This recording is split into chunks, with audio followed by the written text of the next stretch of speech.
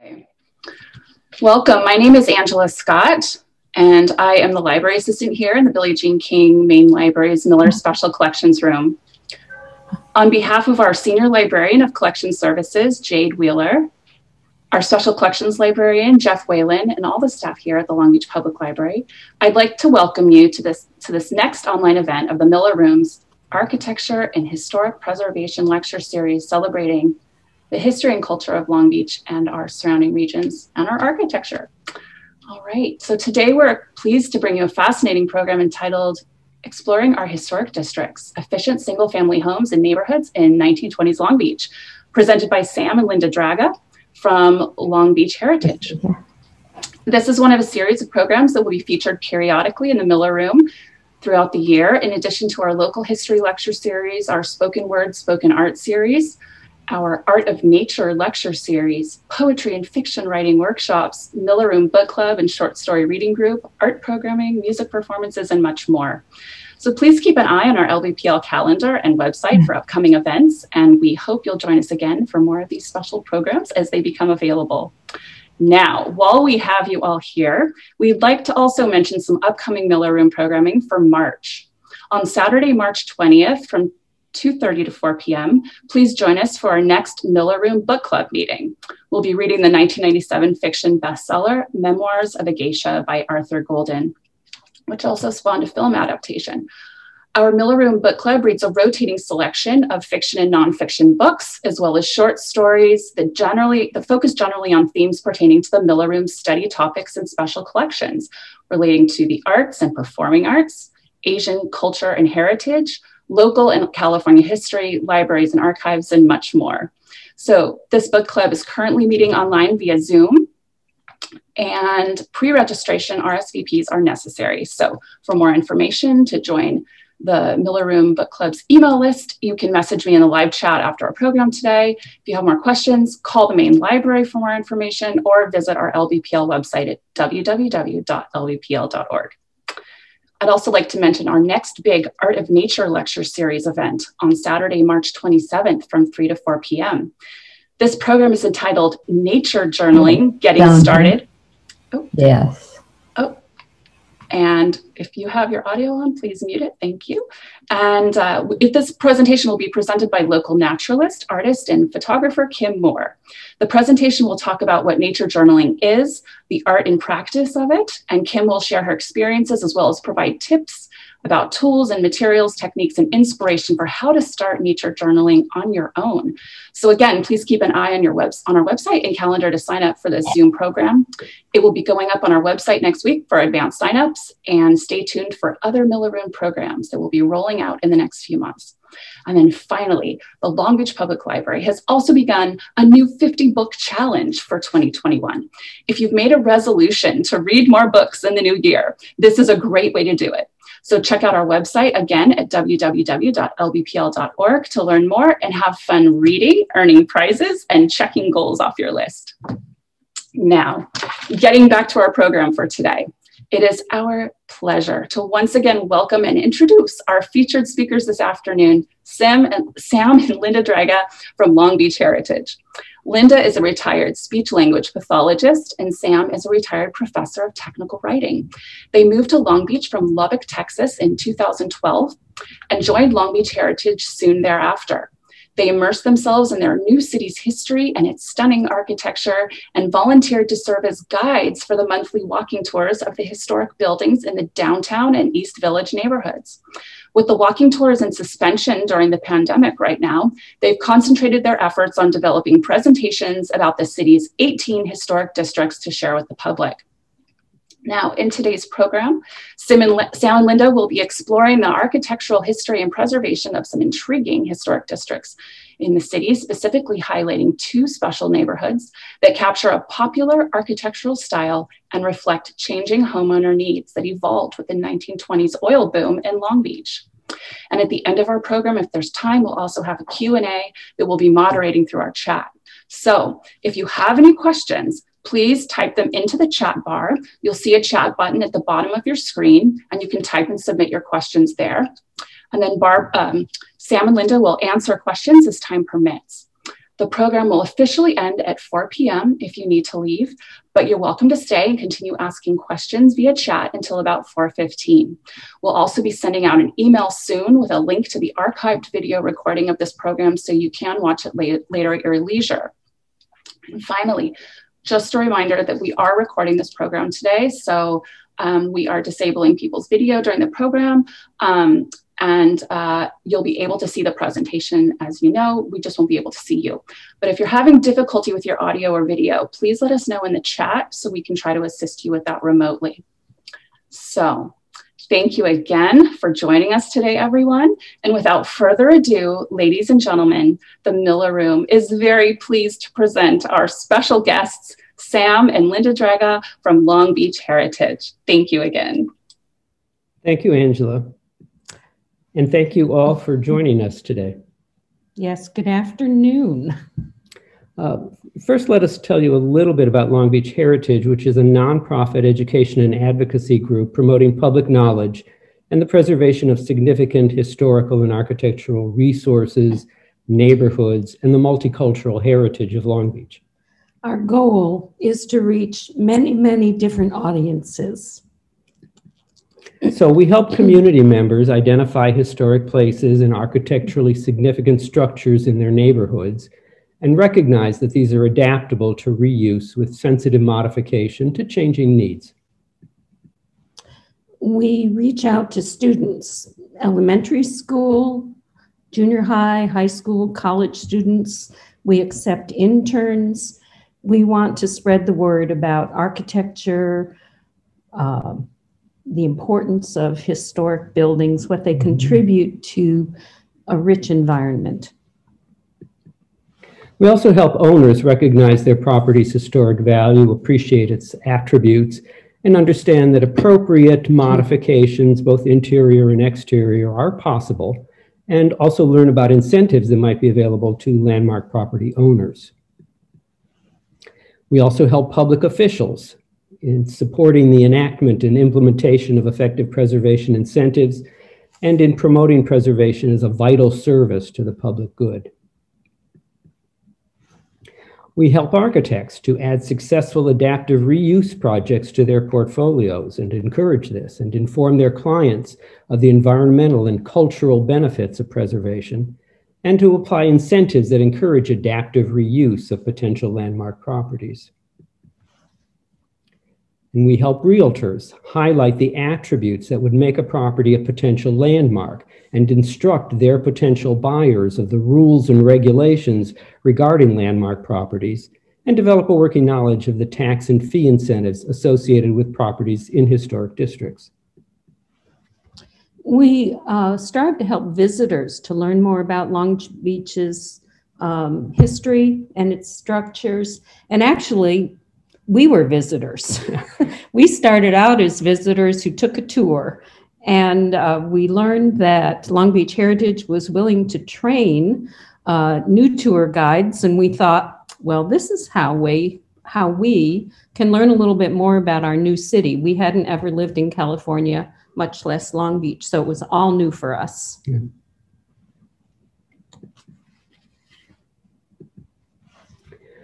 And Long Beach Heritage operates the historic Bembridge House, which is a stunning Queen Anne Victorian style house, highly ornate, probably the best example of Victorian architecture in the city of Long Beach in a residential building.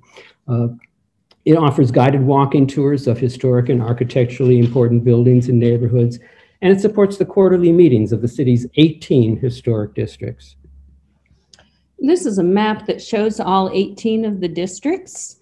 You'll notice that some, I want to point, and I know you can't see me pointing, some of these districts are tiny, tiny, while others are quite large. You'll see there are two that have been circled, two of the tiniest districts. Those are the ones that we will be talking about today in particular. Those two districts are particularly notable because they are all small houses, close to being tiny homes in some cases. And they're both in the style of Spanish Revival, which was very popular during their period of significance when they were being built.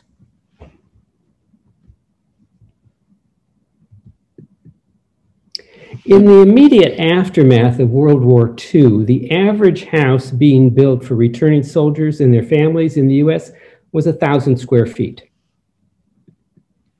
And in spite of a decrease in the average size of a family, by 1978, the average American house was 1,780 square feet, and by 2009, it was 2,700 square feet. Increasing incomes and increasing amounts of material possessions were the drivers of this growth in house size. It wasn't growth in family size. And the small house architectural and social movement is gaining attention across the world and the United States. It advocates a return to living simply in small houses of less than 1,000 square feet. Now, advocates for small houses cite many benefits. Demonstrates financial prudence, possibly freeing funds for other activities because you have a modest investment in your house. It offers affordability. There's less to operate and maintain.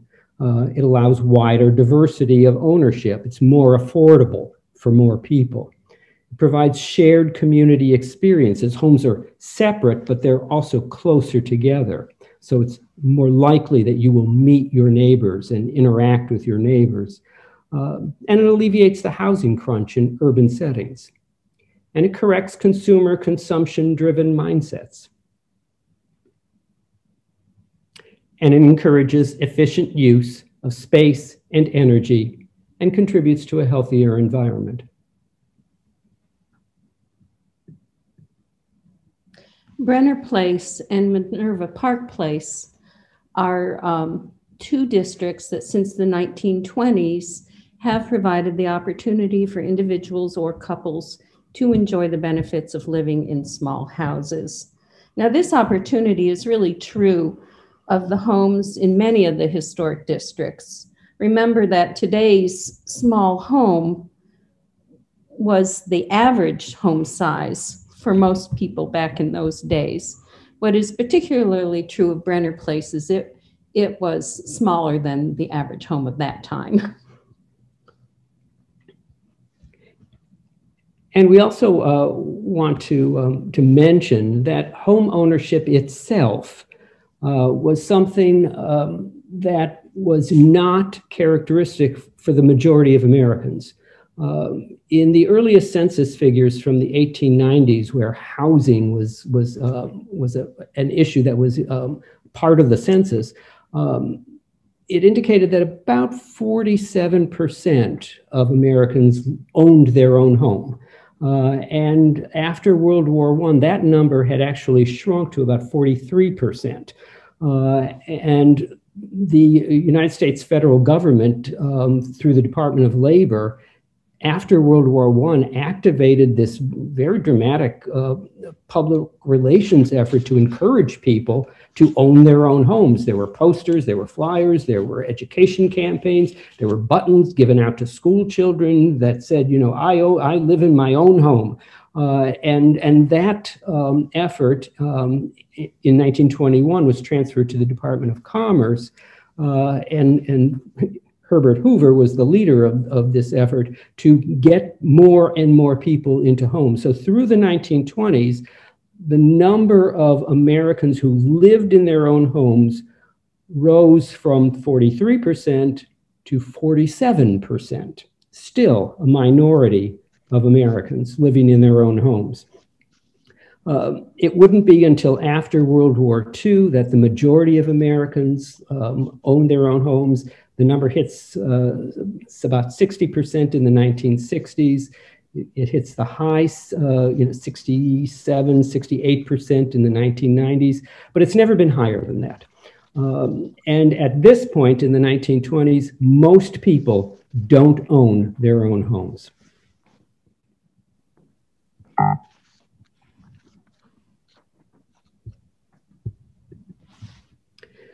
So the Brenner Place Historic District was built in 1923. It's 1 block long, and it includes addresses that face both Alamedas Avenue and Brenner Place. And the original building permit was for 9 houses, each costing $3,000. Today, they're more. $3,000. Now, in 1920, the average income for a California citizen was $3,348. So for less than the annual income, you could purchase a house on Brenner Place.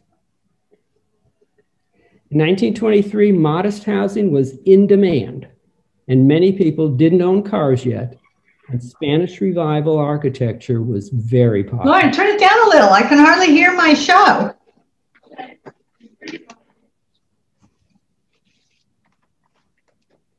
The builder of Brenner Place was Charles M. Steinbrenner, who was married to Margaret. He served initially in Long Beach as vice president of loans at Security Funding Company on American Avenue, but by 1927 was established exclusively as a real estate developer, and he would leave Long Beach by 1929. Now, we know all of this about Steinbrenner because of the city directories, which are available through the Long Beach Public Library. They list not only names and addresses, but occupations. Now, as we've said, Steinbrenner was responding to this urgent need for additional modest housing. He erected these individual homes at the same time in a layout that is very similar to courtyard housing. Courtyard housing was very, very popular at this time in Southern California. The courtyard housing was really apartments. They were connected. There was an area between the homes that was meant for pedestrians. It was a pedestrian walkway, and people could enter their home through the pedestrian walkway side, or there were usually little back doors as well. You can see that this model is somewhat like that, except that it's not attached apartments, it's separate homes. And you can't tell, but it's not a pedestrian walkway between the homes. It's actually a street. Now, it's a narrow street. It's only 15, what is it, 1,500? 15 feet wide. 15 feet, right, Yeah. 15 feet wide. It was enough for a car to pass through. So Steinbrenner was acknowledging that there were automobiles in Long Beach at that point, but it was still pretty narrow. And courtyard housing was rental property primarily, and what he was building were individual homes. And before we shift, also, I want to point out that this was an infill project. Yes. The 2 neighborhoods that we're talking about today were they were infill. Long Beach was much larger and was much more sprawling at this point. So this wasn't expansion on the edge of town. This was making use of land, being efficient, making use of land that had not been developed before this point. Brenner Place here it's just east of Alamedas Avenue, just north of 7th Street, and just south of Hellman Street. That private road, here you see it, again, approximately 15 feet wide, and it is still to this day a private road. Parking is allowed only on the south side of the street. And city directories from the 1920s indicate that this was often transitional housing for couples and single women, including widows, with a 40 to 50% turnover from year to year. So people would buy their house and then it would turn over very quickly. Residents enjoyed various occupations. There were sales clerks, painters, bank tellers, streetcar conductors, mechanics, carpenters, financiers, insurance agents, oil workers, all of these people from all different occupations living and working together on the same street. The lot for each home was approximately 32 by 50, but this figure includes the sidewalk and a portion of that private road. So each homeowner owned the sidewalk in front of their home and a portion of the private road in front of their home. So the space available for the actual dwelling was much smaller. There was no planting strip between the sidewalk and the curb, and each home was nearly flush with the street. So there's a very shallow setback here of 3 to 5 feet from the sidewalk. Now you see, the gate we're looking at right now is the gate to a little walkway that goes between each of the homes. So you can see that's how far apart the homes are. So it's tight. It's tight. One thing that there is a little bit of land connected with these properties, a little bit on the side yards, a little bit behind, a little bit next to the stairway. And this is when we begin to talk about what it's like to move from an apartment into a tiny home or a small home, what it's like for the resident. I talked with some of the residents who live at Brenner. One of them said, our family has been able to start a vegetable garden. We never had an outdoor space of our own before. Very important to them. So this is a raised bed that is adjacent to their house on the outside. 750 Alamedas Avenue is the only dwelling with a driveway. Go figure. And the 1915 Panama, California exhibition in San Diego, it reawakened interest in Spanish colonial architecture. And Spanish colonial revival became one of the most popular styles during the Long Beach building boom of the 1920s. And the homes of Brenner Place were Spanish revival cottages with small window openings, arched entryways, walls clad in stucco, and flat parapet roofs lined with clay tile coping. Now, I've used a couple of terms there. Parapets, a parapet is the extension of the wall at the edge of a roof or a terrace or a balcony. And they were originally used to defend buildings from military attacks, like on a castle. But today they're primarily used as guardrails and to prevent the spread of fire from building to building. Clay tile coping, that's the covering, a covering piece, usually a piece of clay tile on the top of the wall that's exposed to the weather, and it diverts rain from simply just running down the wall. It allows the rain to release from the wall. Clay tile vents were created via 3 horizontal pipes. Every house has these 3 pipes in a triangular arrangement. The entryway was accessed by 3 concrete steps, which led up to a small concrete stoop or porch. And it's possible the steps and the front stoops or the porches were enclosed by wrought iron railings, which would have been a common feature of Spanish colonial revival wrought iron. However, there's not enough consistency to the existing porch railings to indicate what a historic railing might have looked like.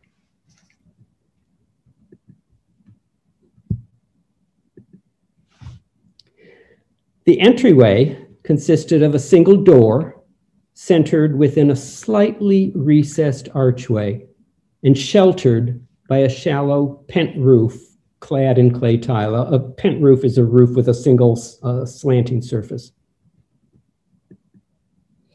Now, over the years, there have been many, many small alterations to these homes, so they are no longer identical. Yeah. And some things that changed is there used to be, originally there were 2 narrow front windows that balanced a larger window on the other side of the door. And many people decided to replace those narrow windows with some other window arrangement. Also, sometimes the clay tile coping was removed from the roof line. So some still have it and some don't. Sometimes the 3 steps were moved. So some of the steps go directly straight on to the door. Some are to the side. So there were changes.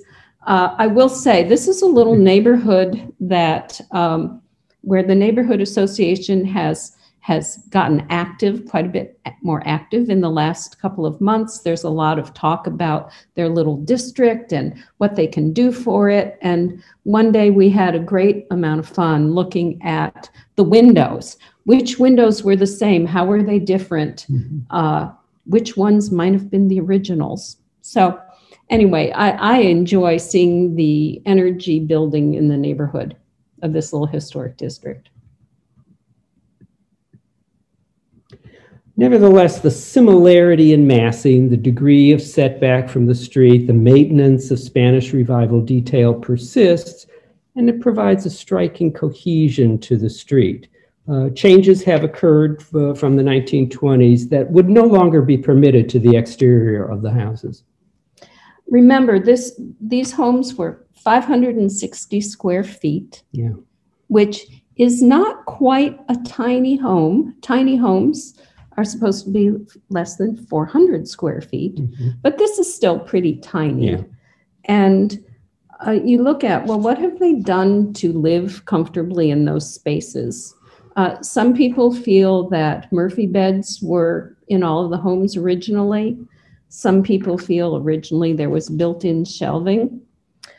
Today, I find it fun that some of the people have built pull-down tables so they can sit down and pull down their table to put their laptop on.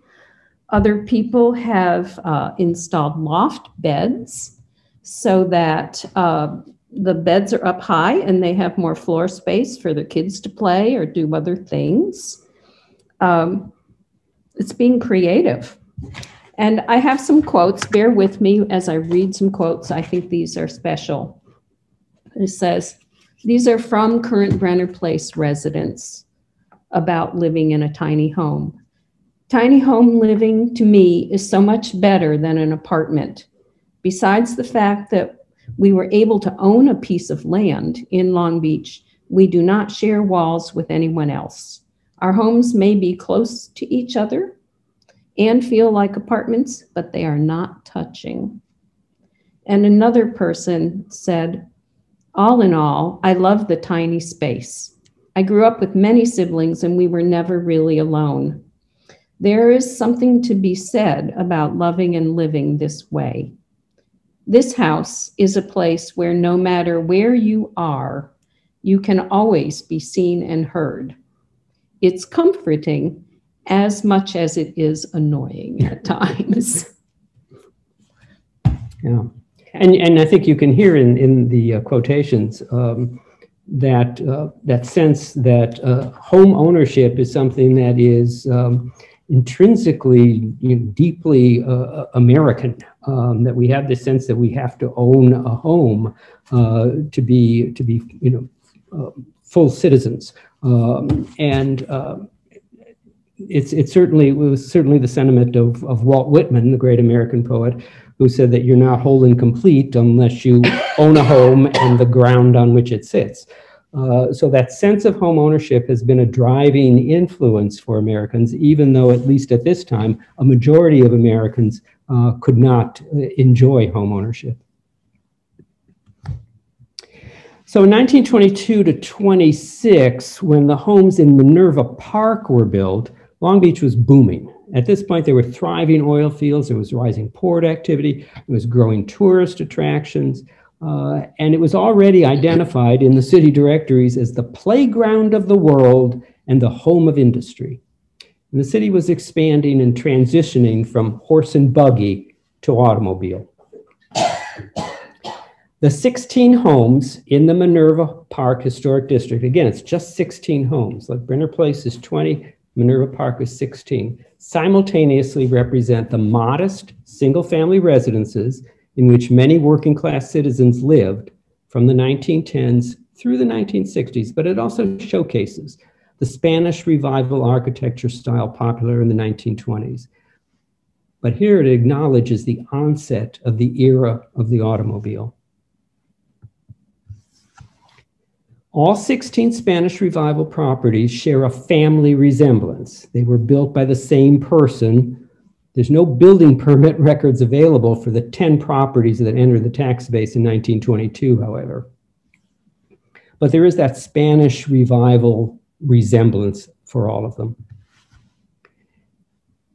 And the city building permits that were filed in 1925 for the 6 newer properties list Frank Smith and wife Clara, we'll come back to Clara, as the owner and Ray Schmidt as the contractor.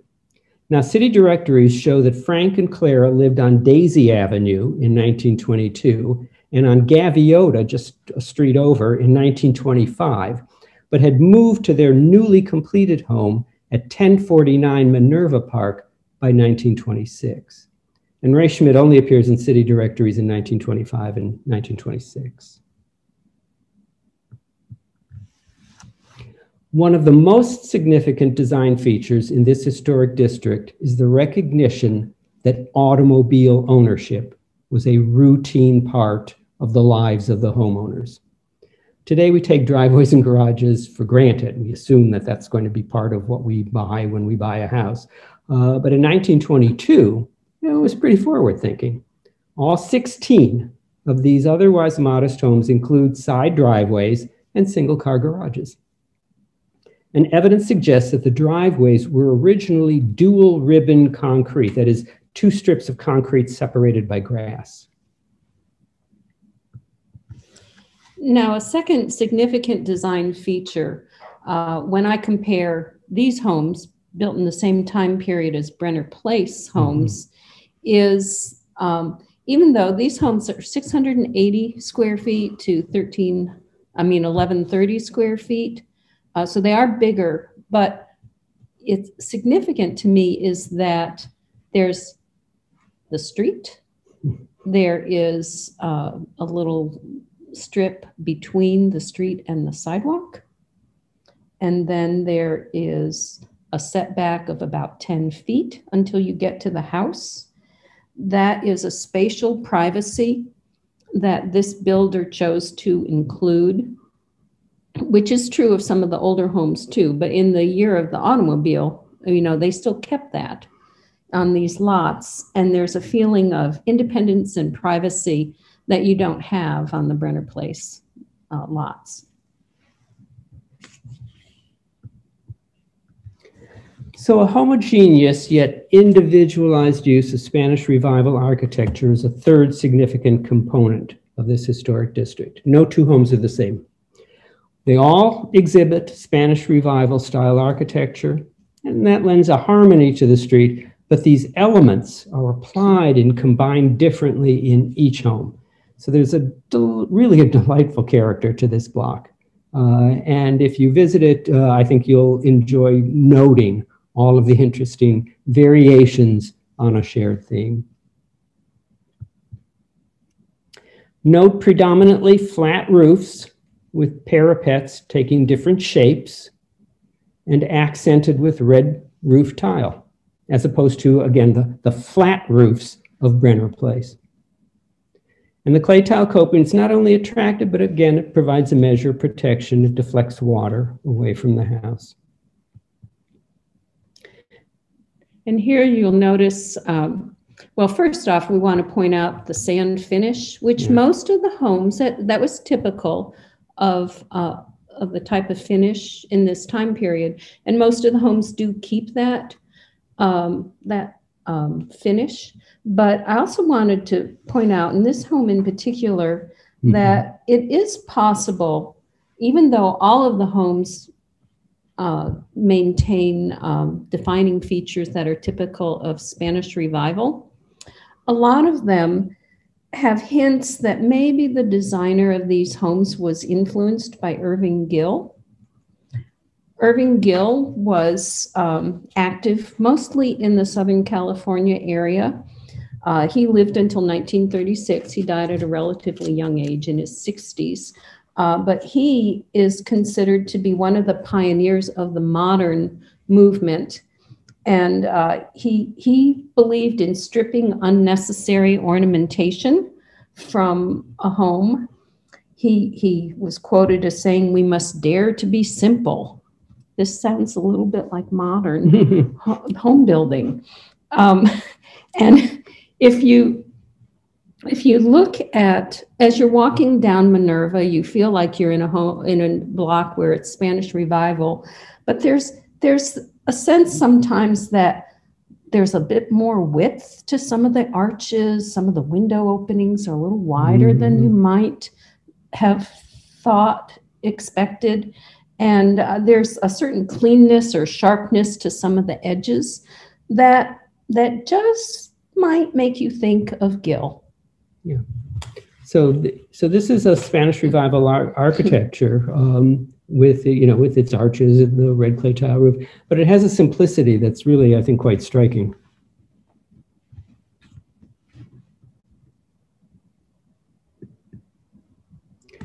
Note the abundant instances of arches in creating windows, entrances, and just niches in these asymmetrical houses. Some homes have grilled attic openings as accents. And these grills vary considerably in design. And some houses create attic vents through the use of clay tile pipes, but in different groupings. Remember, in Brenner Place, they were always in a triangle. Here you see them side by side, but there are other variations. Some houses have a tower. Some houses have a chimney. And I do think that this builder must have decided to play with the various entryways to the homes. There is a tremendous variety from one home to the next in how you enter the home. The most prominent style is in this one that you see here, where you come into an exterior entryway where you're sheltered, but you're still outside the house.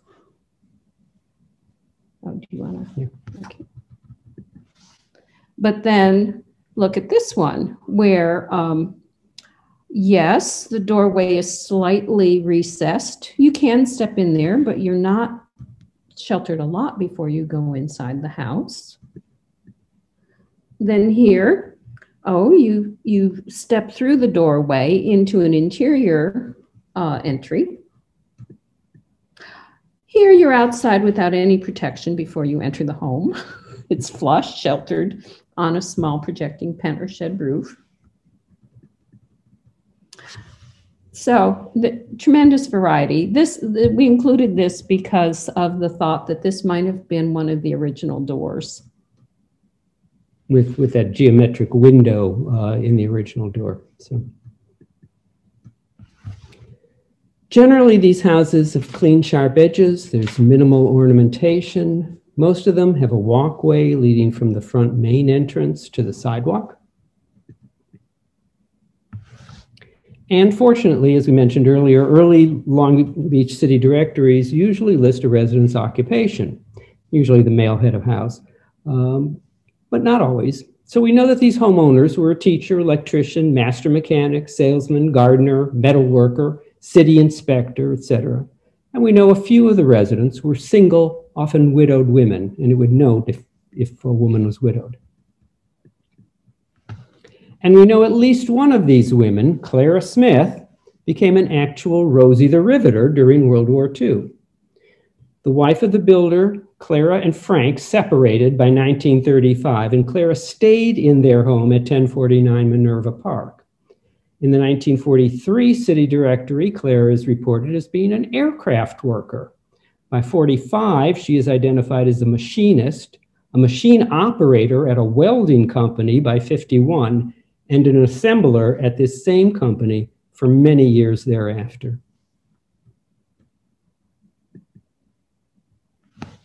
Many current homeowners have resided on this street for 20 years or more. And it's hard to know exactly what combination of factors have contributed to this relative contentment. whether it's accommodation for automobiles, the sense of privacy, the visual harmony, yet individuality of the street. It's really a charming location. And today, increasing interest in the small home movement is driven in part by concerns for our climate and a wish to create a smaller environmental footprint, causing some to take a thoughtful look at historic homes such as these. And keep in mind that it is possible to purchase into historic small homes much more easily than it is to acquire a new small home. Current ordinances in the city of Long Beach restrict small homes to 600 square feet or more. There are exceptions for about 450 square feet. And there's some talk about doing mini homes of 200 some square feet, but those are still in discussion. So if you are looking for a small home, it is probably far easier to look in historic districts for those small homes than it would be to look for something that is going to be newly built.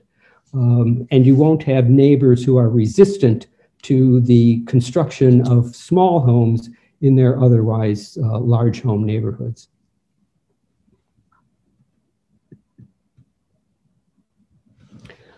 For information about Long Beach heritage, its walking tours, the historic Bembridge House, membership and volunteer opportunities, we encourage you to visit lbheritage.org.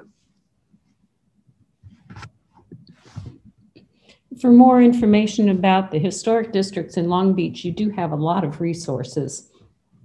Long Beach's Development Services has really a pretty robust website about its historic preservation and the districts.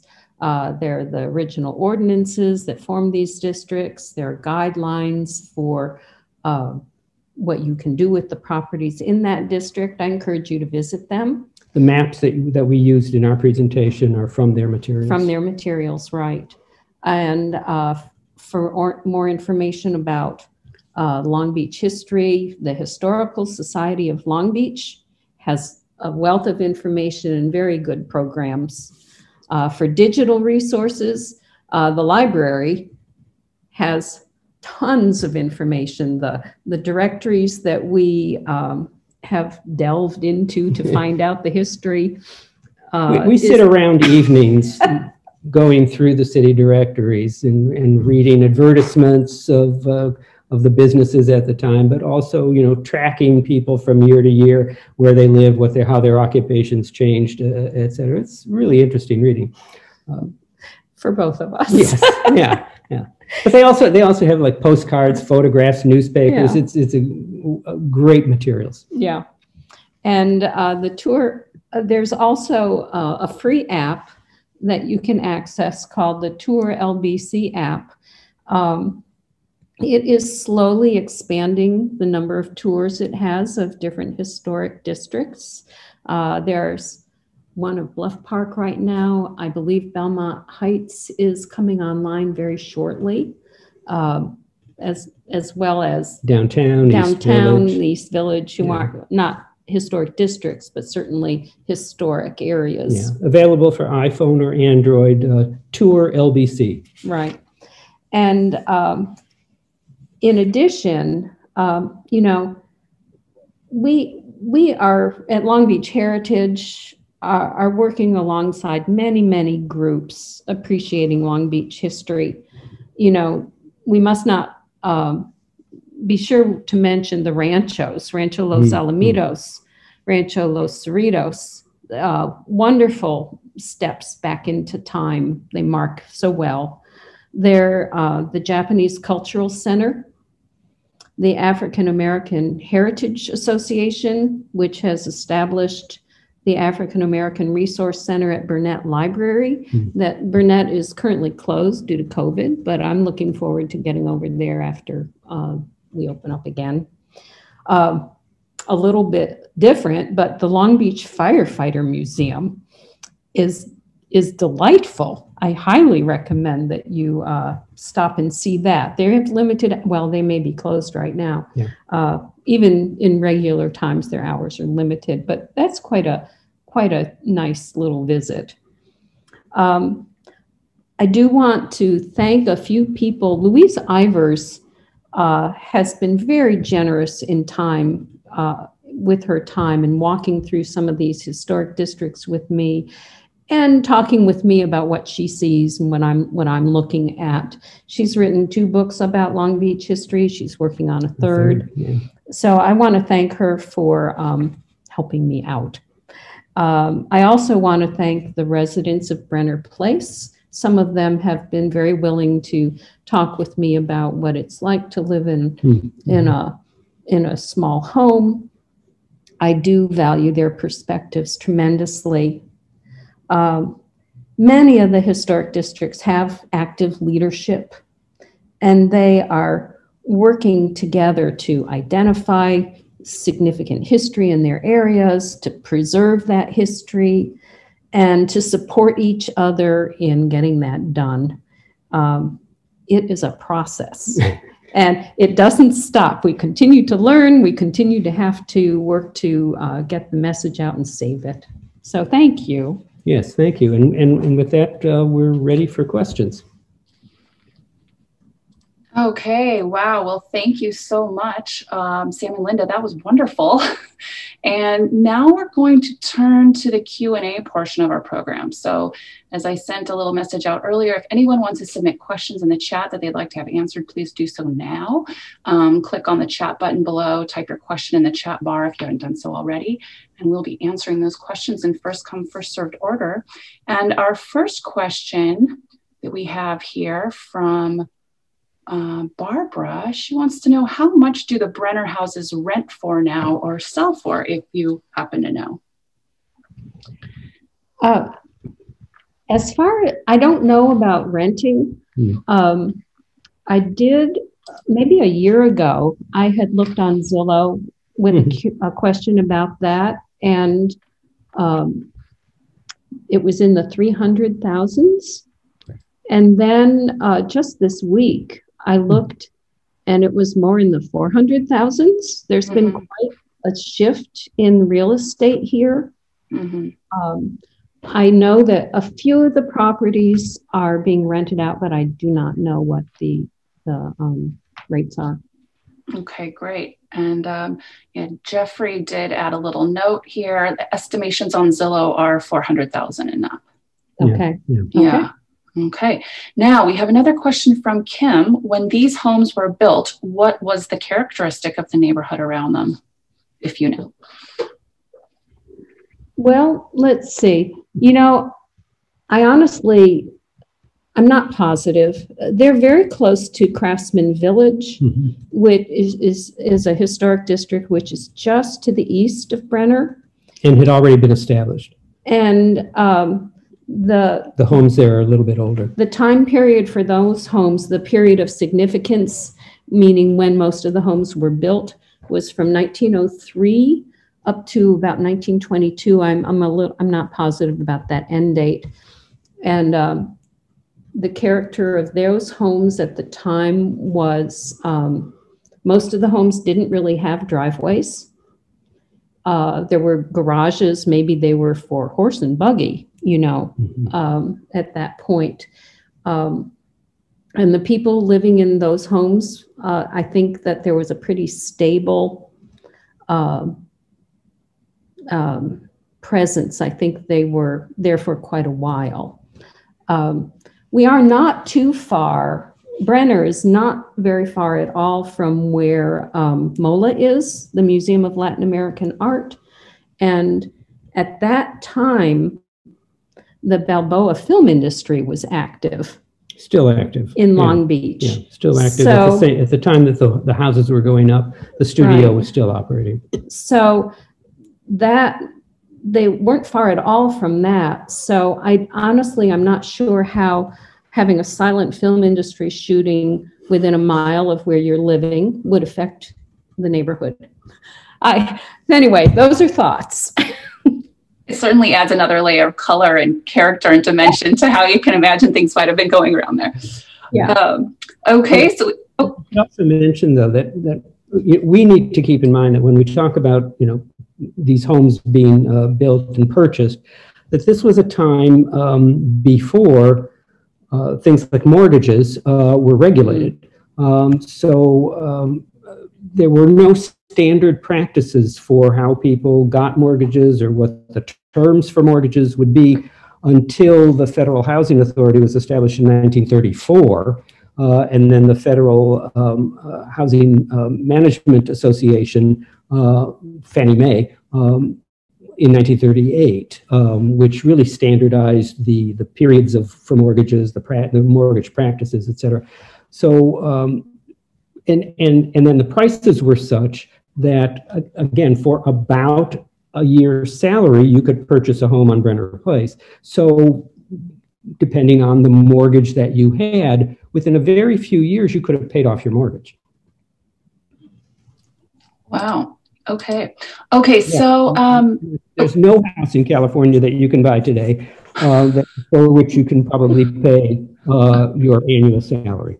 Yeah, right? That's pretty astonishing. So we did have another question. Sam and Linda, what interested you in digging into the history of these efficiency homes? And also, what do the interiors look like? Are there any original blueprints that still exist? If you go on Zillow, you can actually find some of the interior photos. Yeah. I did not ask to go into any of the homes. As far as what prompted us to look at these homes, you know, when we moved here, we didn't know anything and we focused on the downtown. And as I began to feel more comfortable with what was available downtown, what the historic district, the buildings were like, and the East Village, I began to want to expand to know a little bit more about Long Beach. So I decided that I would look at the historic districts that are already existing all around. Remember, these districts were formed in the 90s, right, and the city was identifying these districts as something to preserve. Right. So I thought, okay, my next step is to explore those districts. Then Brenner we live downtown. Brenner is not terribly far. I can walk to Brenner from where I live. And honestly, I decided I was going to tackle the smallest places first. And I walked over, and to me, Brenner is charming. And I look at it and I think, oh, a retired couple might love to live here. There's little maintenance involved. It's small. You don't need a car because you are close to downtown. You're on bus routes. You know, you're close to the metro. It's in many ways ideal. And at the point that I started looking at that district, they really didn't have a neighborhood association going. A few people were a little interested, and I was introduced to some of them. And I have just been very inspired by the energy that these people got excited. They've started talking to their neighbors more. They are having regular meetings. They're working on kind of improving the area. And I'm thrilled. I know people in Craftsman Village Historic District, which is adjacent, but I didn't know anything about Minerva Park. It's another small district that doesn't currently have leadership. And I thought, let's find out more about Minerva. Let's let people know about Minerva Park as well. Mm-hmm. And the two, I think, are useful for comparison, because you have these identical homes on Brenner Place, and then that are all 560 square feet. And then on Minerva, you have houses that vary in size. So it also demonstrates that using Spanish colonial revival style, you can do a street that's uniform, or you can do a street where there's big and small houses side by side, and they work together, that they all contribute to the harmony of that street. So it is, in fact, possible for small homes to sit side by side with larger homes in a successful neighborhood. And actually, these two districts it's like, how do these historic districts relate to today? And today, there's so much talk about small homes and tiny homes. And I thought that's how these districts relate to today. Mm-hmm. They're about tiny homes and small homes. Right. So. And they demonstrate that, that this is really not a new topic. The people have been opting for small homes for a very long time.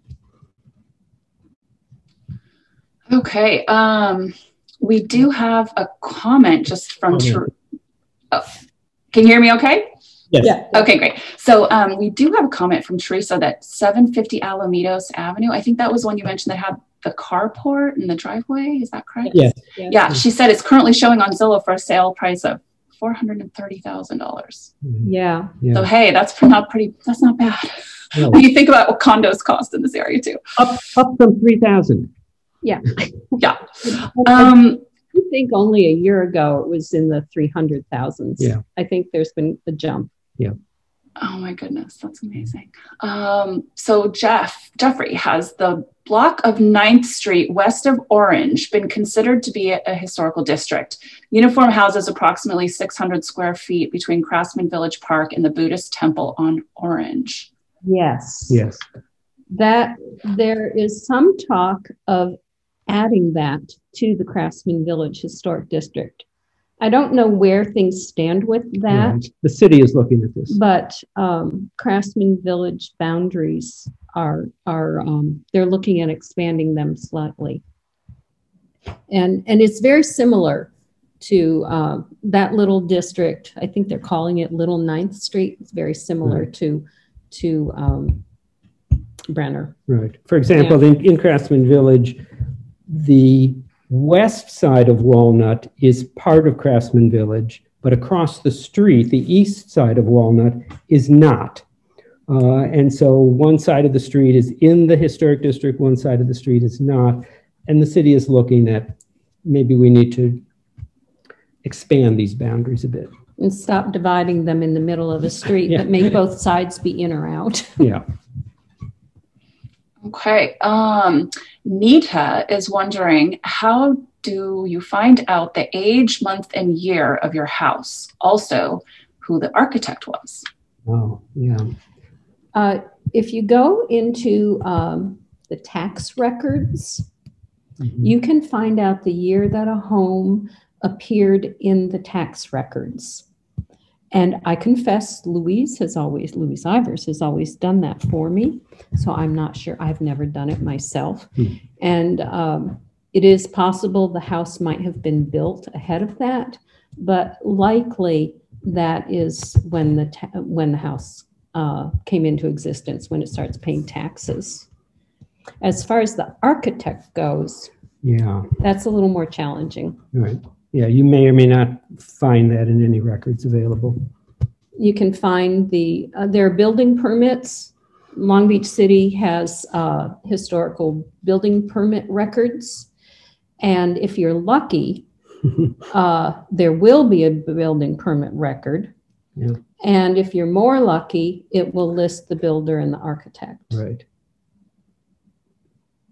Okay, so we have a question from William, who wants to know how much damage did these two districts suffer in the 1933 earthquake?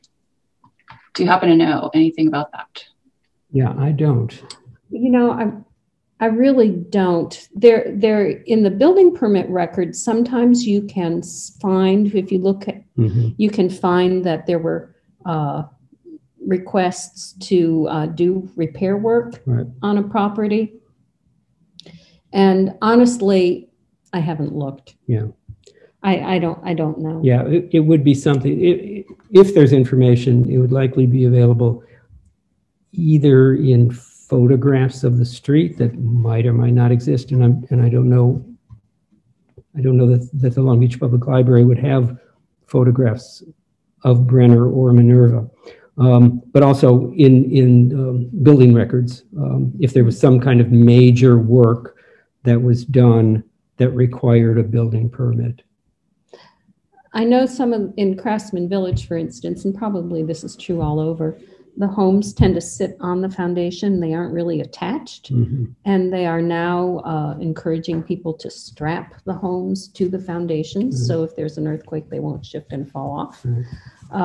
But there was so much damage during the earthquake that records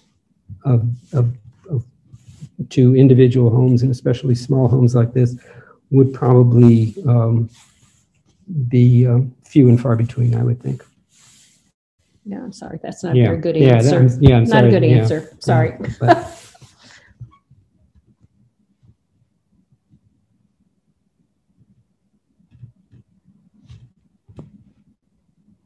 Okay, so, sorry about that. Can you hear me okay? Okay, great. We're at 4 p.m. now, so I just wanted to mention if anybody needs to leave right away, we want to thank you again for joining us. But if you still have questions for Sam and Linda and you can't stay any longer, go ahead and leave a message in the chat with your name and email contact information, and they'll be able to follow up with you at a later time after the meeting's over. Otherwise, we're going to hang around for another 15 minutes or so until 4:15, and then we'll end the program. So we do still have a number of questions in the chat for you. Do you happen to have any historical information on the Long Beach Pike Arthur Loof home located at 5th and Cedar, as well as the Long Beach Pike Carousel? Do you know anything about those two? The Loof Carousel, is in a state of disrepair. It had been moved to city property and allowed to deteriorate. and I don't know anything about the home at 5th and Cedar, though. and honestly, there are probably records. Long Beach Heritage probably has a file on that home, but I have not looked at it personally. So that's something that if someone wanted to leave their contact information, I could probably look it up, but I don't know it right off the top of my head. Okay, and we do have a vast Long Beach history index here at the library in our digital archive, as well as historic photos, as Linda mentioned earlier, and a lot of other records. So we could possibly find out more information about that for the person who's interested. I think that was May. And then and Long Beach Historical Society too may have a lot of information. Light line on Long Beach Boulevard has some artifacts from the Pike. Excellent. Also, did you happen to know how old is the Loof home on 5th Avenue, or when the house was built? I think that was not yet. I didn't know. Okay. I don't have that. Okay, so we have another question from William. Can you put the district map, the historic district map, back up on the screen? He wanted to take a screenshot of that. And you can find this at the Long Beach Development Services website. So you'll find that map readily available. And I'll point out that this is the new map, that at the very top of the map you see a little red one way at the top there. That is the newest historic district. They've adjusted their map to include the newest historic district that came online about maybe 2 years ago now. Yeah. So the Grant neighborhood. But yeah, the city website, you can just print it right off. Oh my goodness. So also another question for William, how far back do building records go in Long Beach? Do you happen to know about that? Well, let's see. The city was incorporated in 1897. So they start there. I don't know. Yeah. They go back pretty far. Right. Although, sometimes it's erratic. Well, like in the instance of both Brenner, Brenner, only 9 of the properties have building permit records. Right. Yeah. Even though there's 21 or 22 on the street. Yeah. Right. We also had a question from Sydney. Are these houses on raised foundations? I happen to know. Brenner Place or Minerva Park, or both? Or they didn't specify, so I imagine either. Yeah. Okay. I honestly don't know. Yeah, I don't know whether I don't know that they're on raised foundations. That's a good question. Yeah. If you want to submit your email, Cindy, if Linda or Sam ever happen to come across any information, we can always try to get that to you. Or yeah. Okay. I didn't pay attention when we were at Minerva Park or Brenner Place. I didn't pay attention to that. I'm sorry. No problem. Okay. Now, on the guidelines, if you go on the city's website, I want to reiterate, there's really quite a lot of information in development services on the city's website. The housing ordinances or the historic district ordinances are there on the city's website. So the defining features of the homes and the specifications to create this historic district are made available by the city on its website. And the second one, the guidelines for the district, has quite a bit of information there. So you might find the answer to those questions there. Yeah. Because those guidelines indicate what kinds of changes you can make to the interior or exterior of your home that would be permissible. Yeah. Okay, we did have a comment from Teresa that regarding the 1933 earthquake and damage, most likely no damage. I'm not sure if Teresa, if you live in that neighborhood. She also commented later that the foundations are raised in both locations. Okay. Oh, thank you, Teresa. Yes, thank you. And Sydney did mention that his house was built in 1910, and the city has the building permit. So, wow, excellent. Okay. Let's see. And then Chris Soares did include a link to the historic district map in the chat there for everybody. If you're interested in clicking on that link before the program ends, you can get access to that in your. You can get access to that there. And then Ava has a question. If a person is interested in a particular property, condo, house in Long Beach, how can they find who owns that property now? Who owns it? I think sometimes like Zillow and some of those websites sometimes list the prior owners and the current. I don't know if they list them by name. I've seen it in some places, but I don't remember which sites it was. Yeah, I don't know the answer to that. Sorry. Okay, no problem. Okay. And then quick question, do the sidewalks and the portions of the streets still belong to the owners, or did those ever revert to the city? How did that all turn out? Yes, they still belong to the owners. Amazing. That private road is in need of some repair, but it's up to the owners to do that repair. Or they're wondering, they are looking into that. Yeah. The issue of it being a private road has come up in the ordinances for 3 of the historic districts. According to the ordinances, originally, Brenner, Minerva, and a third one, Wilton, were private roads at the very beginning. And it looks to me like Minerva and Wilton are no longer private roads. And I'm not sure. I don't know how the conversion took place. And the residents at Brenner are actually considering, they're discussing, do we want to stay a private road? Would we hope the city would annex it so that it would change the kinds of services? It's a good question. Yeah. They might want to keep it a private road, or maybe they don't. Yeah. We have a few other questions. Are there any particular challenges to living in a small historic district, especially for anybody who might be considering trying to buy into a small historic district? What kind of challenges are you aware of for people who are considering this? Into a small home, or into a district, into a historic district? Into a historic district, yeah. Into a historic district. Or a small historic district, yeah. In particular, like Brenner or Minerva, I don't know. Okay. I don't know that the size of the district would make a big difference. The advantages to living in a historic district could be the camaraderie, the support, the rallying, the pride. The stability of the neighborhood. There are restrictions on the kinds of changes that you can make to the exterior of your home, which means that you need to keep your home up, which means that the property value of your home relative to your neighbors remains more stable.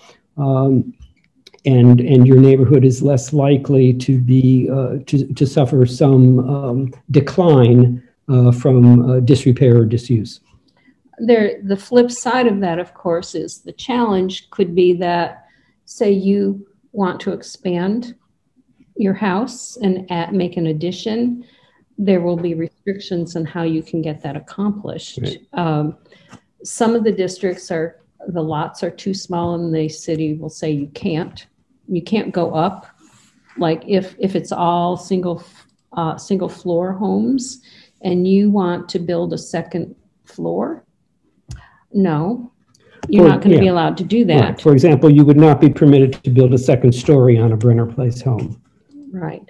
Because it would violate the characteristics of the neighborhood. On the other hand, if you want to expand your home and your lot is big enough, yes, you can make an addition to the rear of the home or the side of the home.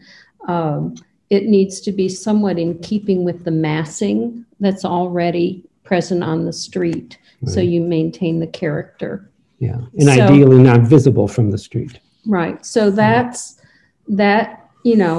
is both a positive and a negative. That is, the city is there trying to protect the integrity of the neighborhood. So as a homeowner, you have that protection. Right. Your neighbor can't just do any crazy thing that they might be inclined to. If you think that you would like your house to be bright yellow and it doesn't or fit polka dots, fit Craftsman colors, they might say you need to pick a different choice. Right. So there are some positives and there are some negatives. I think that if you want to live in a historic district, you have to in some way appreciate the value of the cohesion in the street as a marker of that time period. Yeah. You can certainly make any changes you want inside the home. You can modernize it completely. But expansion to the exterior will require review. And on the other hand, there are a limited number of homes in historic districts, so their value is stable and increasing as homes age and become even more valuable. And there's a growing appreciation for the homes of historic districts. So they're not building them this way anymore. And so if you want something that's distinctive, if you want something that has historic importance, homes in historic districts offer that to you in a way that new homes in new neighborhoods won't. Okay, and we have just one last quick question. It's a personal question to both of you. Just out of curiosity, what possessed you to move to Long Beach, if you don't mind commenting? Well, we had been in Texas for 30 years. Yes. And looking for a change. And our son and daughter-in-law at the time were living in Los Angeles. Mm-hmm. So this allowed us to get a little bit closer. Our older son, we have a younger son who is still in Texas. So this allowed us to make that change and also move a little bit closer to our son and daughter-in-law, who have now since moved to Long Beach and in fact now live in a historic district in Craftsman Village. Oh, wonderful. Yeah. And we have a bunch of Craftsman Village folks joining us today, I think. So I'm just really glad. We also were very interested in living in a community where we felt we could walk to a lot of places where we are situated now. We are not in a historic district. In fact, we live in a condo. We're in walking distance to a grocery store, to the bank, to our dentists, coffee shops, restaurants. We feel a little bit like we're in what you think of a small town, but we're in an urban setting. And that was something that was appealing to us. Yeah. Yeah. And there's much greater diversity here. More diversity. That's true. Another plus for us. Yeah. Yeah, Long Beach is a very walkable city in a lot of ways and lots of character and interesting neighborhoods. And that's what we are trying to emphasize and profile in these architecture and historic preservation talks. And we just want to mention to everyone that if you have any more questions or interest in our Long Beach history or historic districts, architectural styles, and other topics, we have many books and resources in our Miller Room Special Collections, in the library's general collections, as well as on our website in digital form. Our digital archive has historic photos, city directories, historic newspapers, clipping files, so much more, as we've mentioned already. So please do check out our online catalog on the website. Go to our special collections webpage, our genealogy and Long Beach history webpage. or you can contact our Miller Room staff for more information. That's part of what we do here is we do research for about Long Beach history for our patrons and community. So feel free to give us a shout. So now we're at 4:15 now, and we need to wrap up our program, but I'd like to thank again Sam and Linda Dragga of Long Beach Heritage for your time and your very generous support of our educational enrichment of our Long Beach Public Library community. And I'd also like to thank all of our guests who have joined us today for this Architecture and Historic Preservation Series program, as well as our library administration and staff, friends of the library, our Long Beach Public Library Foundation, and many other contacts for helping to promote this event today. And our sincerest thanks and appreciation to all of you.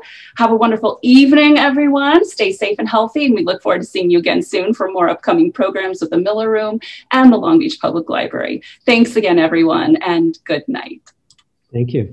Thank you.